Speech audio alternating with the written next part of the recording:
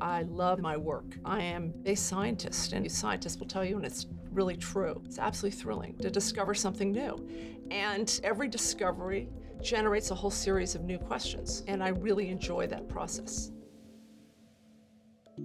I have what's called familial cholesterolemia, very, very elevated cholesterol. In my 20s, I knew there was a problem, but not as urgent until my cousins passed away. The alarm went off. My physicians didn't know what to do with me. The statins that they put me on didn't cut it, not even close. That's when I got aggressive and found Dr. Helen Hobbs. She had a whole different approach.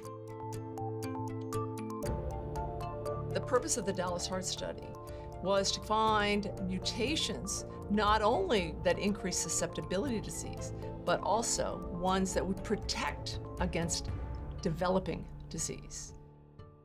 What we discovered in the Dallas Heart Study is that 1 out of every 50 African Americans has a mutation that inactivates a gene that's called PCSK9. This is a good mutation.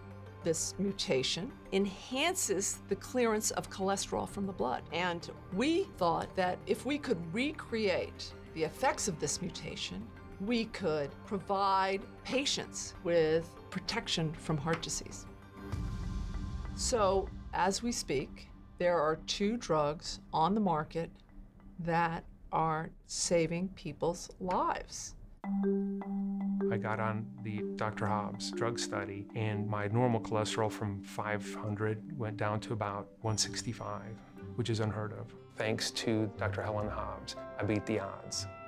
I feel very lucky. It's just so thrilling to discover something new. For these people, this PCSK9 drug is a lifesaver.